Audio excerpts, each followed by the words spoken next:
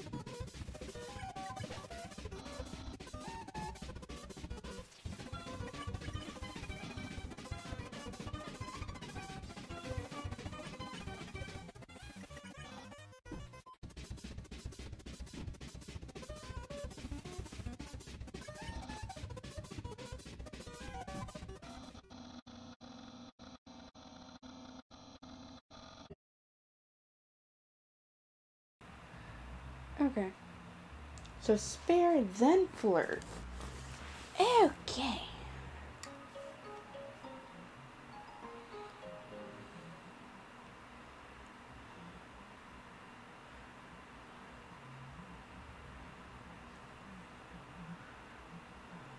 For a couple of turns, so I'm gonna assume that actually does mean 2. Then flirt with him. And then you can spare for the remainder.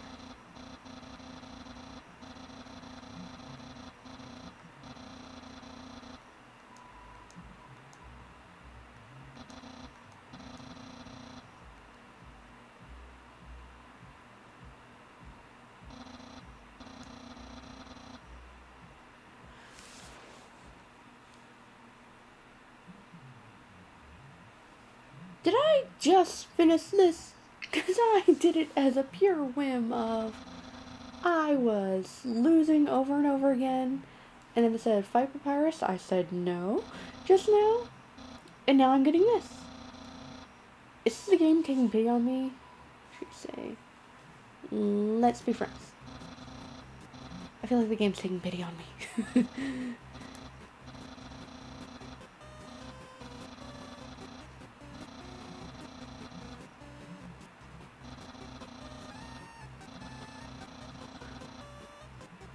Oh my god. Could I have saved myself so much frustration by just not hitting A over and over again? Oh, when you reach the capital, cross the barrier.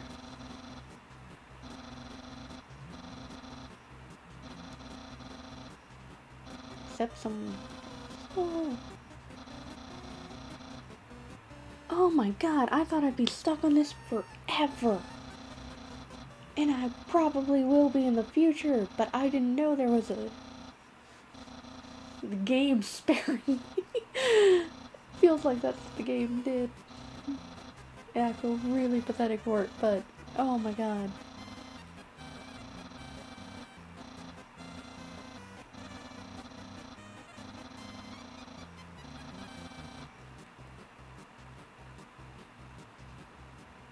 That was odd that he went off path. Okay.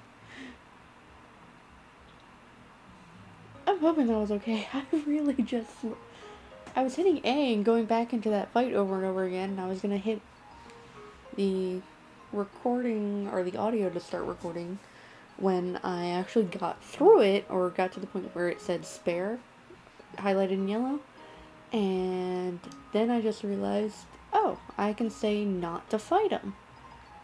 And then it gave me that cutscene. And now I'm so relieved, because I don't have to fight him anymore. Yay! Both because I like Papyrus. It's not my favorite. Sans is my favorite still. But I'm going for pacifist anyway, so I wasn't I knew I wasn't going to break down and actually kill him or anything, because I'm not going for that at all, but I'm glad at least to be able to progress. Get past that fight at the very least. And I know I'm going to have a lot more trouble in the future.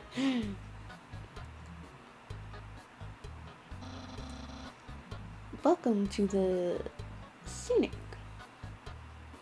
my house.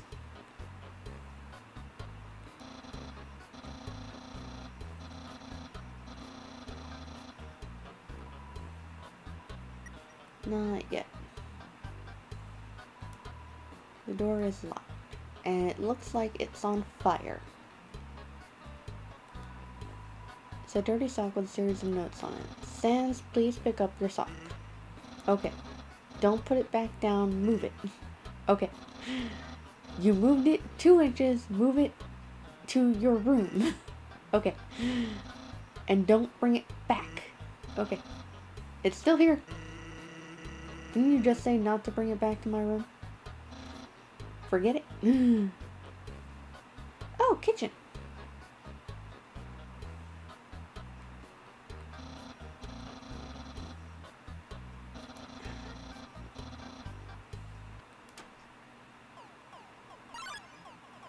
Okay.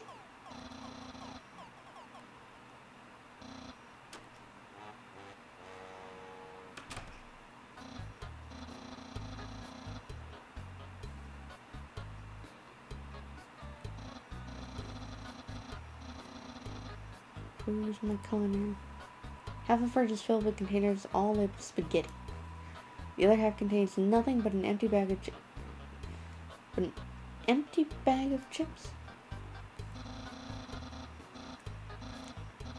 Recently he tried baking something. It was like a quiche, but filled with sugary, non-egg substance. Oh wow, what? With a mysterious seal. Upon closer inspection, it's actually pretty shoddily made. It will probably naturally fall off by the time your journey is nearly over. Okay, so basically, come back later.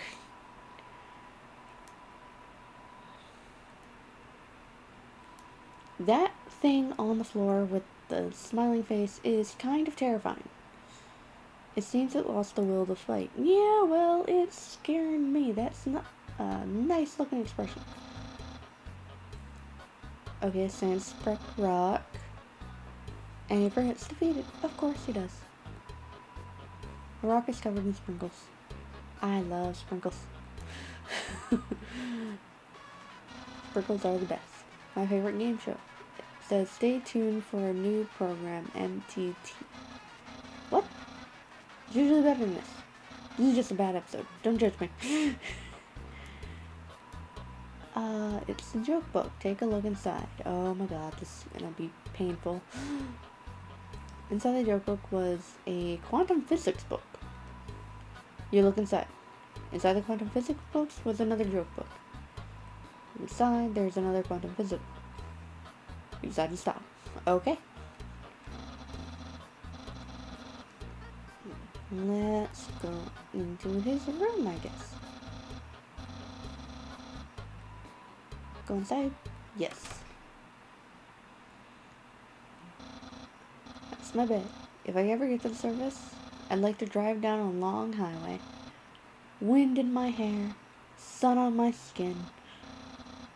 Of course, that's just a dream.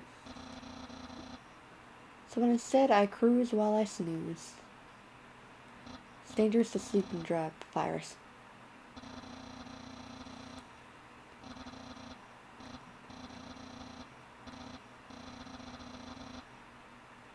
A chubbing, smiling man who loves to surprise people. Santa! Advanced puzzle construction for critical minds. The next book's another one of my favorites. Peekaboo with a fluffy bunny. The ending always gets me. The internet! I'm quite popular there. I'm just a dozen away from a double-digit follower count. That means he has like -3. For him to need 12 people to follow him, he has -3.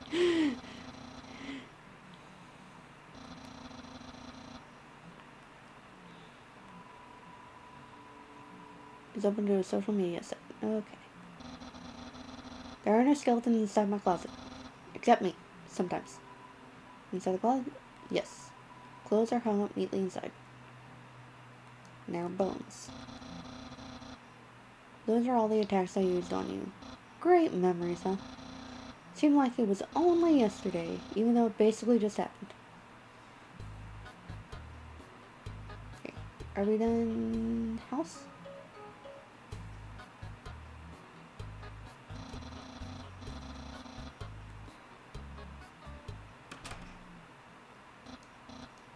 So, if you've seen everything, do you want to start the date?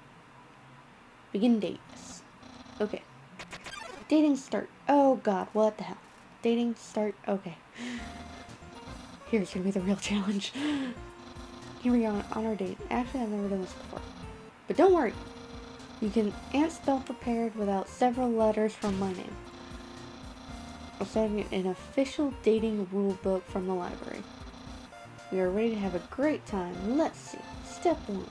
Press your controller X for the dating hunt. Oh god. Well, yeah, I feel so informed. I think we're ready for step 2. Step 2. Ask them on a date. Ahem. Human. I, the Great Papyrus, will go on a date with you. Yes. I guess it's maybe time for part 3. Step 3. Put on nice clothes to show you care. Wait a sec. Wear clothing. That bandage hanging off. You're wearing clothing right now. Not only that, earlier today, you were also wearing clothing. No, could it be? You've wanted to date me from the very beginning? Yes. No. You planned it all. You're way better at dating than I am.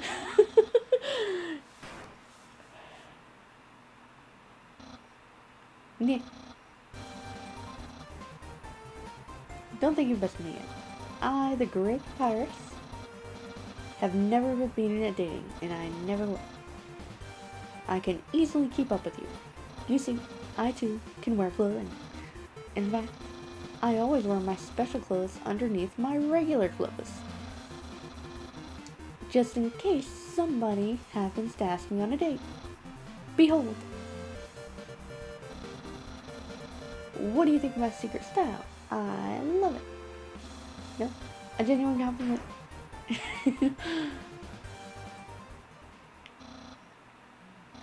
However, you don't truly understand the hidden power of this outfit. Therefore, what you just said is invalid.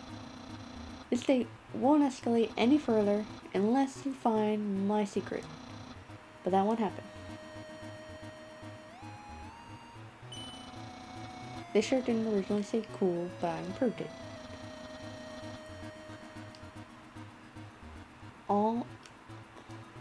Let me improve this way. My hat, my hat, my hat. You found my secret. I suppose I have no choice. It's a present! A present just for you. Open it. This is, your brain? Oh! That's what it looked like, his brain. Oh. Oh, now I see. It's separated from the skull. The way it's cut and black and white, I can't be blamed right now.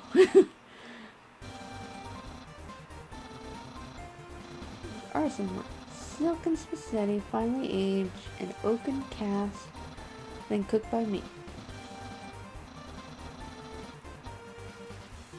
You take a small bite. Release. The taste is indescribable.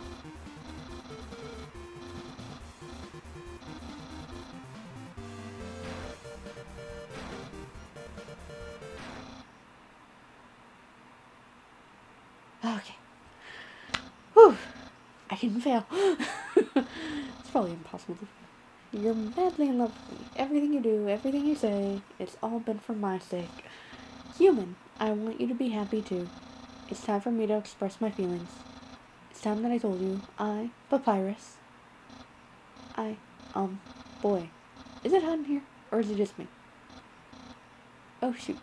Human, I'm sorry. I don't like you the way you like me. Romantically, I mean, I tried very hard to. I thought that because you flirted with me, that I was supposed to go on a date with you.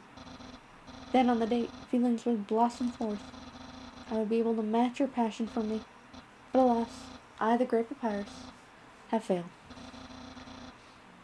I failed just the same as before, and instead, by dating you, I have only drawn you deeper into your intense love for me. A dark prison of passion with no escape. How could I have done this to my dear friend? No, wait, that's wrong. I can't fail at anything. Human, I'll help you through these trying times.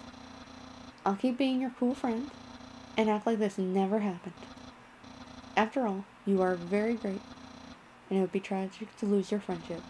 So please, don't cry because I won't kiss you, because I don't even have lips. And hey, someday you'll find someone as great as me. Well, no, that's not true. But I'll help you settle for second best. Papyrus would be a great friend. If you ever need to reach me, here's my phone number. You can call me anytime. Platonically. Gotta go. Yeah.